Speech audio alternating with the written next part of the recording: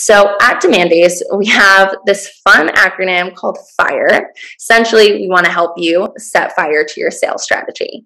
And so basically what this really means is an easy way to think about what accounts we need to prioritize. So the F in FIRE stands for fit. Again, going back to the accounts that you're going after, do they fit your ICP and are they the right accounts to be targeting for your business? The next, we have the I, which stands for intent. And so just to make sure everybody's on the same page, when Sean and I are talking about intent through this presentation, we are referring to the anonymous buying behavior that's happening off of your website.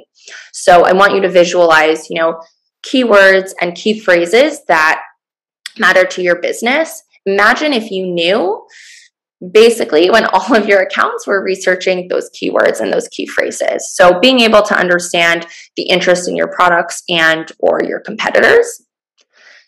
Then we have the R. This just stands for relationship. Essentially understanding, is there any context or history that I, as a seller, need to be aware of with this account? Were they a previous customer?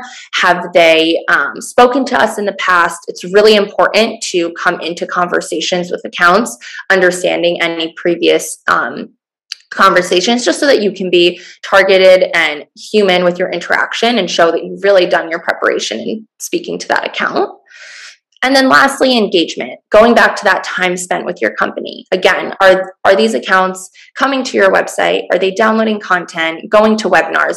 Those are things that you're going to want to be thinking about as you kind of build out the effective prioritization of target accounts. And then we actually pair this with predictive analytics.